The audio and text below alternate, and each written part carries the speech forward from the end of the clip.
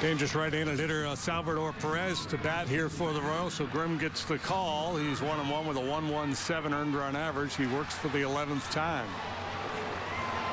Go ahead single for Alex Gordon, his 500th career run batted in. And it has given the Royals a 1-0 lead. Salvador Perez 2 on with 2 down. Curveball strike.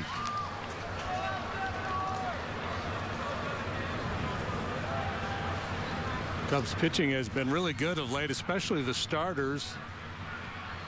Struggles recently have been due to lack of hitting and poor defense.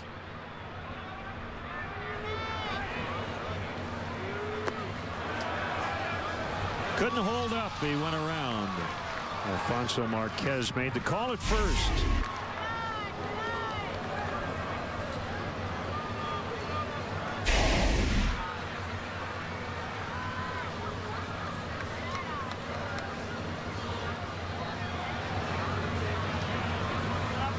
Grimm missed about a month.